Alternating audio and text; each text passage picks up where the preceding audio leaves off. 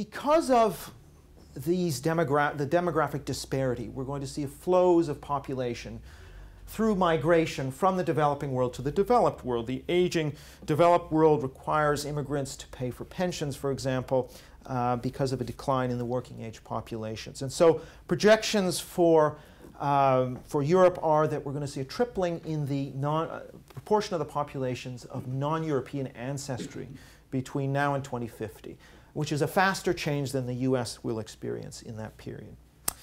And this is going to not only bring ethnic change, but on the back of that bring a re-injection of religion into these societies. And I've done some work on this with some demographers, and we've done some projections based on a number of different assumptions. And what we sort of find is that what's happening in Europe is demography is acting as a kind of brake on secularization. So it's slowing down the process of religious decline. It's not stopping it, it's slowing it down. But this is likely to sort of flatten out at sometime around 2050. So we can see that already in the major cities, Paris, London, Amsterdam, and so on, cities that are major immigrant gateways. London, for example, is between 1989 and 2005, I believe. I think I've got those dates right. But in this 20-year period, Christian attendance dropped 40% in the rest of England, and it remains stable in London. So London really bucks this trend of religious decline in the rest of England. Why? Well, if you look inside a London church, the typical London church is 60% ethnic minority. If we include sort of white ethnic minorities, if you like, from Eastern Europe, that figure is even higher. So a very strong input from immigrant and immigrant-descended people in Christianity in London, as is true in Paris, where there's been a big increase in Protestant Christianity. So you have this kind of counteracting effect of global demography counteracting the impact of religious decline.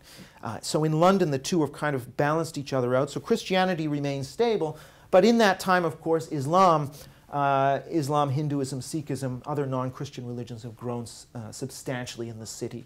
So some of the figures show that attendance at mosque each week is greater than attendance at Church of England services each week.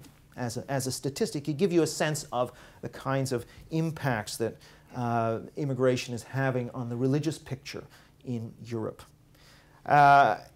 It's also important to recognize that the ethnic difference between immigrants and the host population acts as a sort of cultural defense for religion. And those of you who are familiar with secularization theory, the work of David Martin in particular, he says, he focuses on situations where ethnic conflicts help to reinforce and protect religion from secularization. So Northern Ireland, where you've got Protestants against Catholics, is the most religious part of the United Kingdom. Why? Well, because the ethnic conflict continually reinforces religious boundaries as well as ethnic ones. So in that sense, we see similar things happening with respect particularly to Islam, Sikhism, Hinduism. The non-Christian religions in London, if you look at the second generation that's born in Britain or born in Holland, Germany, so on, the second generation is as religious as their parents.